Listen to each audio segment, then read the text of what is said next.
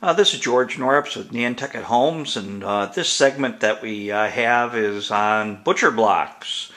And what you see is a very old antiqued butcher block, and you can tell from the contour of the butcher block that it got a lot of use as a real cutting board.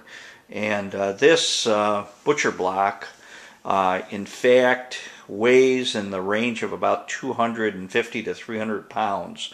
The legs are antique legs, probably second generation on these butcher blocks. But this is where the original butcher block concept came from, and thinner versions of it, of course, are used in homes today, and cutting boards are used in that regard.